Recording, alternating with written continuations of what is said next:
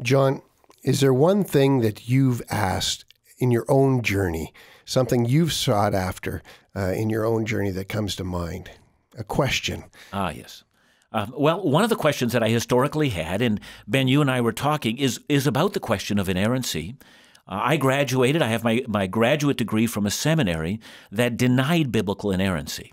That was one of the great struggles I went through, and I came through on the other side with a greater attentiveness to the issue of inerrancy and a confidence that I can trust the Bible at all places. That came gradually, but it has come completely.